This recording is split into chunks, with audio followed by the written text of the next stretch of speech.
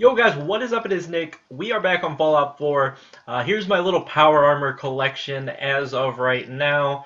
You got the T-45s, you got the two Brotherhood of Steels right here, you got the start of the X-01 power armor, some T-51, and some Brotherhood of Steel, another one of those. Okay, so you can see these two say steel. That's what they say here.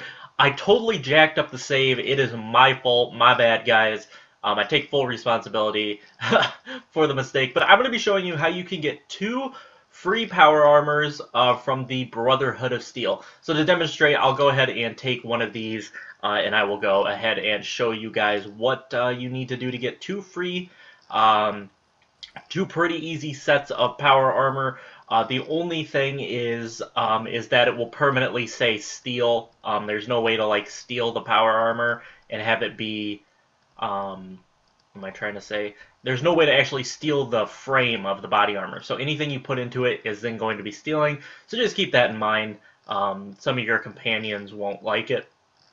Dance will like it, because every time you get into a power armor, he likes it. So pretty simple as that, but I'm going to show you how to do this. It's my fault. I'm sorry that I jacked it up. I accidentally saved over my save file that I had saved so that I could record this video. By complete accident, I was doing some other stuff, and I am also going to show you some of the other stuff that I found in some other videos, but I think you guys should be able to get the premise of this. So you're on the Prydwen, and then you're going to want to head to the place where you got your first Brotherhood of Steel power armor, the one that's just yours for getting the rank of Knight. So you're going to want to head here, and you're going to want to head down to the main deck. I've really been enjoying Fallout 4. I have a ton of time played, but I really haven't progressed that much.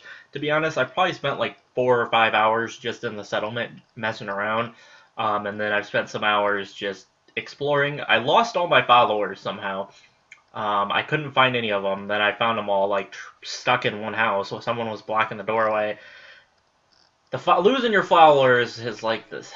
I can't believe it's like actually a thing. You could actually just not find them. They just won't be anywhere. But my best suggestion for that is just to keep traveling around. Okay, so you're on this ship. If you remember, there is a power armor right here, and there's a power armor right here. I'm going to hop out of this just to demonstrate what you'll want to do. Okay, so the power armors will be set up like this. Actually got out of that pretty well. I wish you could move the power armors while you were in what am I trying to say? When you're in like the workshop mode. But what you're gonna want to do is the power armor will be sitting there. You want to just make sure you're hidden, and make sure you will be hidden the whole time you're getting in the armor. Because if they see you at any point throughout the animation of getting in the power armor, it will count it as stealing and they'll attack. So I suggest quick saving before you go ahead and hop in the power armor. But it's as easy as that. Once you hop in the power armor, no one will be hostile, even though you technically stole the armor. No one here will be hostile. They just kind of like ignore it and let you have the power armor. So keep that in mind. No one will be hostile, so there's not a big deal in stealing these as long as you do it correctly. And that's going to do it for this video, guys. I hope you all enjoyed, and go to get yourself two free power armors. I'll catch you guys later. Peace out.